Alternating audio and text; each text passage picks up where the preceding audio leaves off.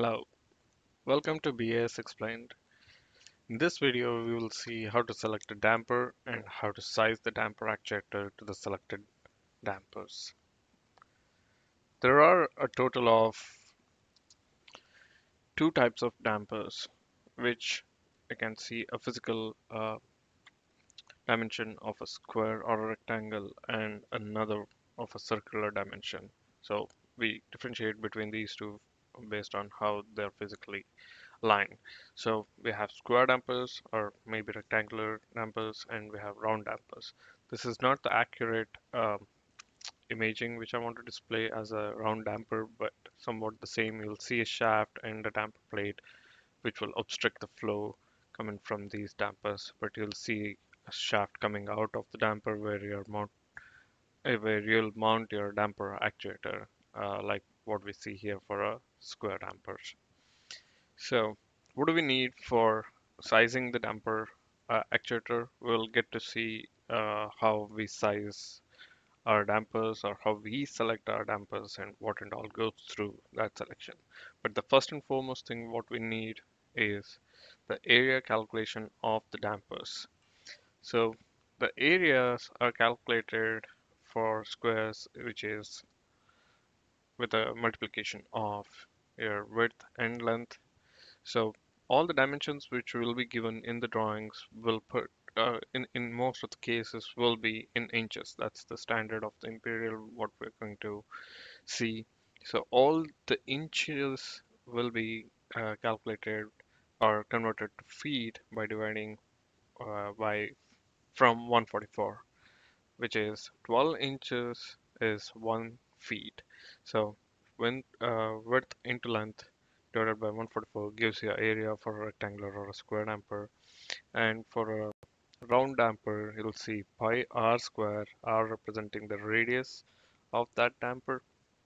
You'll see the dimensions given in the drawing of diameter. You'll have to half it and then convert that for feet square, which is again dividing by 144. Now, the other thing which we want to see is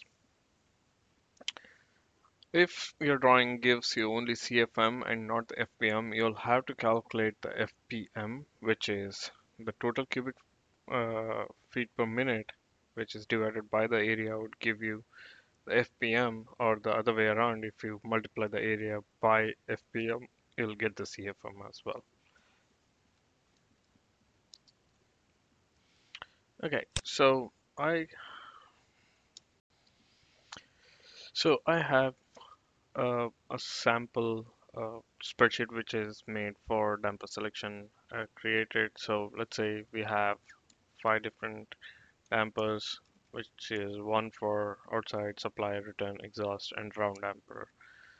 I'm taking consideration of the manufacturer Ruskin and using their model CD and CDR. CD is for rectangular and square, and CDR is for the round dampers. So you'll get all these information of what the damper type is, if it is parallel or opposed from your drawings, and you'll see these dimensions given, which is what we have calculated from these dimensions is the area. Here you can see the calculation of these two getting multiplied and divided by 144 would give me in feet square.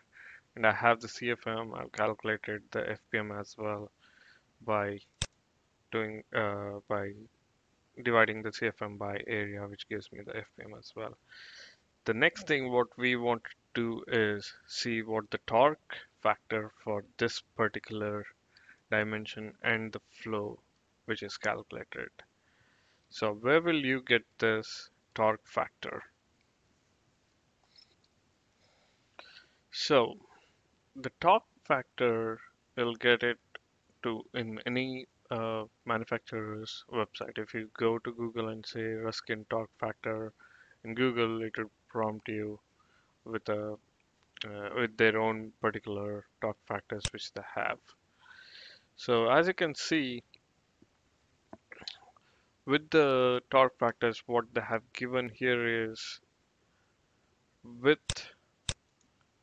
the model numbers, what would be the torque factor which will be coming along, which is 5 inch, 2.5 inch, with seals or without seals, based on what you guys would be selecting.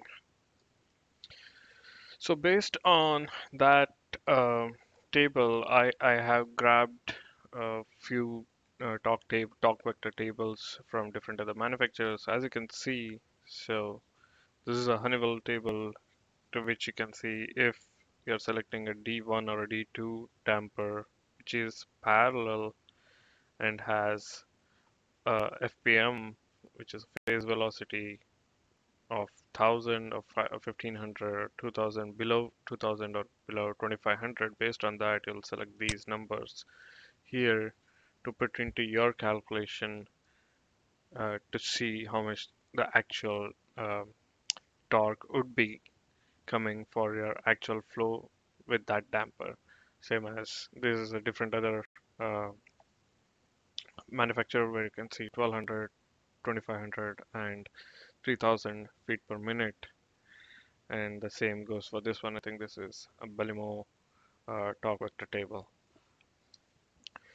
So based on this torque vector table, what you do is from the area which you have found out or calculated, you multiply your torque factor to see the actual torque required, and you will size your actuators according to that torque which is calculated.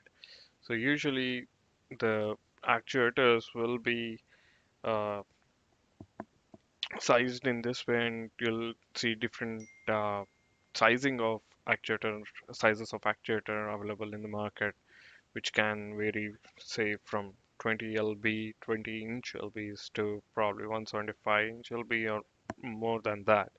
So you can size that based on your calculation, which is done. So let's see in our case, due to different dimensions, how much we're going to see how the sizing goes of the actuator. So you can see the total torque, which is getting calculated from 14 getting multiplied to the area. So if I change this area from 20 to 30 here, you can see my torque getting increased. As you can see the different other calculations for a bigger damper here with the area which is bigger than this, you can see the torque going to uh, almost up to 97. So it is usually if the total torque calculated is this much, my recommendation or it would be advisable to take at least 20% of safety increase in this thing. So if your total torque is 97, do not size an actuator which is neck to neck of 100 inch LV. At least go more than that and size greater than what you see as a total torque. The other requirements which you'll see is what power supply do you want? What is the power requirement? Do you guys want a 24 volts actuator or a 120 volts actuator? You can select based on that and the output signal, which is usually 0 to 10 or 2 to 10 or 4 to 20 milliamps, whatever you guys have in your control section. Now, the other thing which you want to see is when the power is lost, you want to see either you want your damper to fail close or fail open.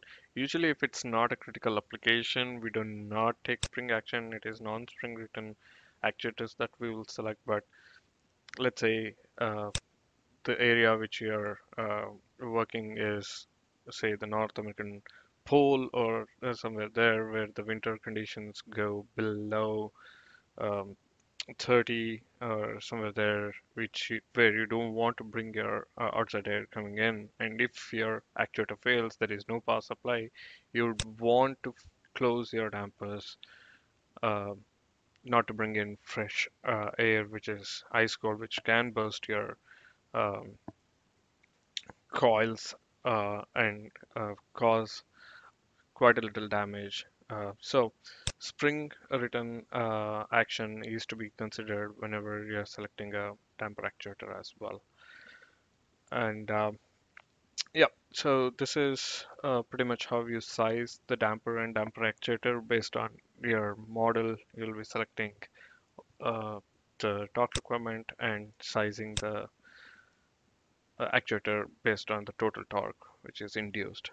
So I have a brief video how to install or how the damper actuator gets installed in the next section. Please go through that. So this is how a typical damper actuator would look like. This is where it will do your wiring and everything here, and this is where the shaft latches to the teeth. You can see the teeth here.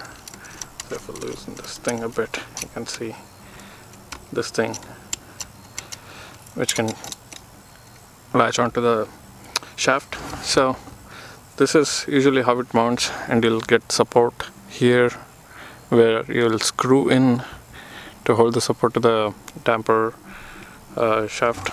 So this is easily to install. So you see this is not moving. If you want rotation 0 to 90, you can adjust this to a point where you want to stand still. If your damper is actually reversed, if you want to make the starting position to a 90, you'll have to rotate this here and then change your direction if it want to go to 2 to 10 or 10 to 2 or something. So it's easy to detach this. You take the clip off and you can see this thing comes out.